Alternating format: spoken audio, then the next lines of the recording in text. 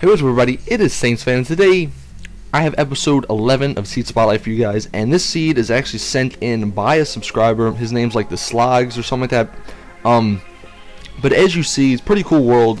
The whole top area is a bunch of mountains, which are really cool. There's some snow in the middle and some sand at the bottom. To the left there's some forest area, so pretty cool all around. This world has everything. I'll get more into that in a minute, but shout outs to these people, some subscribers and some friends who helped me find some of the stuff, so y'all can go spam them with all the messages. I'm sure they don't mind. But like I was saying, this seed was sent in by a sub, and it's got everything except a mushroom biome. I am going to say that, but you'll understand why I put this up at the end of the video, because I'm telling you guys, the mountains are ridiculous. But the first thing we're going to do is go into the Nether, and I'm going to show you guys what is in the Nether. Now the Nether is actually pretty cool. Like it's wide open like this. A lot of lava, a lot of light.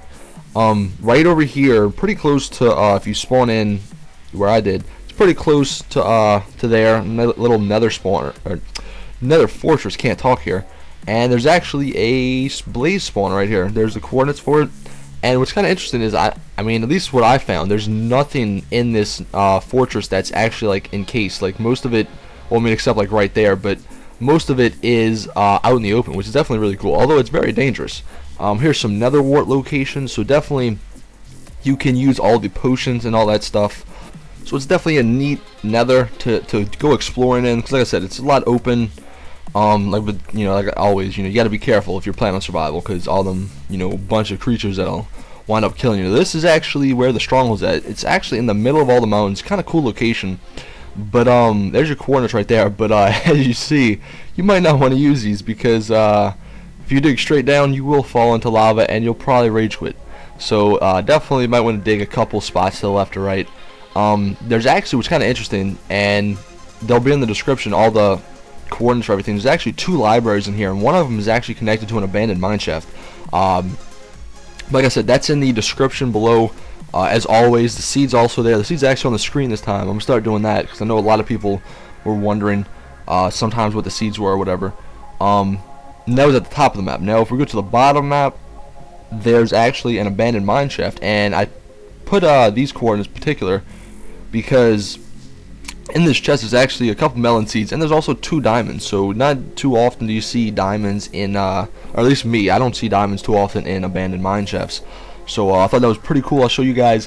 And then the next part we're going to go here is I'm just going to show you guys all the mountains. I'm just going to try to fly around them all and everything. I mean, they're pretty cool. I'm just going to fly over the sand desert, and as always, every map has one of these, right? The abandoned lonely wells. This one actually has some stuff around it. But actually has a pretty cool river that goes around the sand biome. As you saw on the bottom right of the map there. But we're going to head over to the mountain areas, and like I said before, the stronghold's actually in this area. So if you do plan on using this seed, you can definitely build it in that area where the stronghold was, because there was some sort of flat land, but then there's all kind of mountains around you. And if you want to be connected to an abandoned mineshaft and also a stronghold, definitely a really cool spot. Some pumpkins over here in case you need pumpkins. Maybe you want to get some snow golems or anything. Not too sure, but basically, like I was saying, this seed has everything except the mushroom biome. But these mountains are pretty awesome. I'm not even gonna lie, these are pretty awesome. And as always, I'm gonna say this again, because I know a lot of people don't hear me when I say it. Apparently, in the description, check out all my notes and stuff, where I put all of the descriptions of where everything's at, all the coordinates and stuff that isn't in the video. And also, I want to say, if you do choose these seeds, make a video response. I don't care if it's recorded on a phone or whatever. Just make a, if you pick one of these seeds and you build something on it, let me know. Leave it as a video response. I'll be sure to accept them, and you can give some other people some ideas. And actually, this is kind of a weird formation. I've never seen that in a mountain before. It's like built-in stairs. I thought it was a little weird. There's actually a lot of waterfalls. That's what I did notice. There's a lot of waterfalls on these mountains, so it's definitely really cool if you like waterfalls. Definitely adds some, if you build a house around that, it definitely adds some creativity and some cool little designs that you can do with the waterfalls. But I want to say something real quick while I just explore the rest of these things about the subworld, because I know a lot of people had questions on that. In the next couple of days, I will be putting up a new, an updated video saying exactly how to get in it. And if you don't know what I'm talking about, there'll probably be a link at the end of this video. You can check it out, if you're just watching this video and haven't seen that one. But I'm making a subworld, and it's kind of complicated, so I'm not going to say everything in this video. But I'm going to make a new video, so you don't need to keep asking me questions like how do I join, when's it open, all that stuff. When I make the new video, it will be open, and we'll have to work some things out, because obviously there's only 8 people in a game. But we can figure it out. I'm sure we can.